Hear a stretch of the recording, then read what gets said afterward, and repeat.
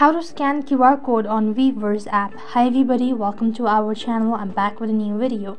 In order to scan QR code on Weverse app, you just have to follow the steps. But before that, make sure to install the application or update it if you haven't already. So go to your respective app store and on the search box type in Weverse and check whether the app needs to be installed or maybe update. So click the open button after you're done completing it and log into your account. Once you're logged into your account, that will take you to the home page. That's going to look something like this. At the bottom right hand side corner, you could see the more button. Just go ahead and press that.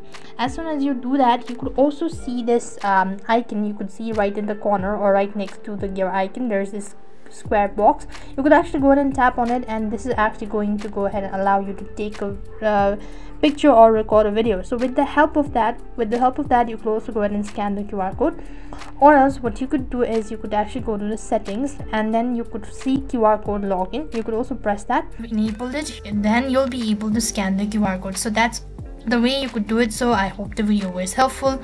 Make sure to like, share and subscribe to our channel. Thank you for watching. See you in the next video.